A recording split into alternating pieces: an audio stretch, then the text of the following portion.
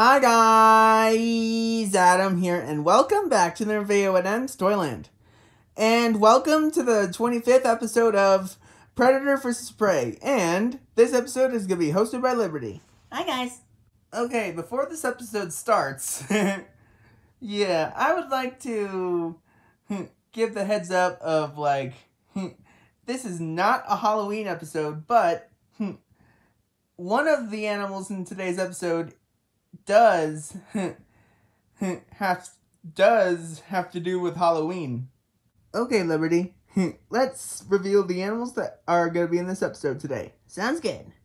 Alright, on the predator side, we have the tarantula. Cool. Awesome. And on the prey side, we have the scorpion.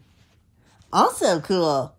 Okay, Liberty, let's go over the predatory strategies of the tarantula and the defense mechanisms of the scorpion. Sounds good. Alright, so, unlike most spider species, tarantulas can't build webs. Instead, they actually grab their prey with their legs, inject them with paralyzing venom, and then bite their prey with their fangs. And then the defense mechanisms of the scorpion are its venomous sting and its pincers, aka its pedipalps. Hi, Liberty. Hey, Marshall. Marshall, look out. Huh? What? Whoa! I'm okay. That clumsy pup. Adam, good thing Rubble is not in this episode. I agree with Liberty. Knowing Rubble, he is actually afraid of spiders. Yep, and I think it was a wise choice not to put him in this episode. Uh-huh. The tarantula was the animal that had to do with Halloween in the, mini disclaimer of this episode, actually. Yep. And the reason why this is not a Halloween episode is because I did a Halloween-themed Predator vs. Prey episode last Halloween in 2023. Alright, so, the future of this YouTube channel is very bright, so, more Predator vs. Prey episodes on the way. A new batch of Ruthie and Cooper picture videos are coming soon.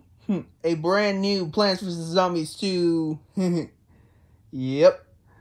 Miniseries is coming soon, and a bunch of other stuff is coming soon too. So stay tuned. Alright, time for one fact about the scorpion and one fact about the tarantula. Alright, so here is one easy way to figure out if the scorpion species that you found has more potent venom or or not potent venom. So, mild venom, if you will. Alright, so if the scorpion species has large pedipalps, which are the pincer-like claws on the front of the scorpion, when those are large, the venom is not as potent. But, however, if the scorpion's pedipalps are smaller, then the venom is more potent. Alright, so moving on to the tarantula. I almost called it a scorpion by mistake. Whatever. Anyway. Yeah. There is absolutely no record of human deaths resulting from a tarantula bite. So basically, yeah. So, these spiders may not be big, but, well, let me rephrase that. These spiders may be big, but they're absolutely harmless to humans. Yeah, so no human has ever been known to die of a tarantula bite, but, yeah.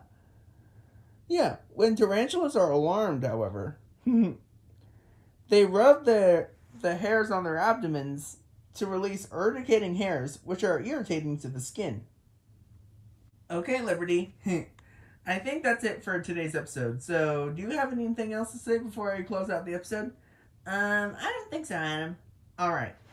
I hope you enjoyed that video. Please click the like button down below, and to subscribe, click on the picture of Pollen to subscribe to this channel. Oh, one more thing. Stay loving the Predator vs. Prey series. See you later. Bye. Yeah. Have you ever had a scorpion crawl over you? I haven't before. Alright. Later, guys.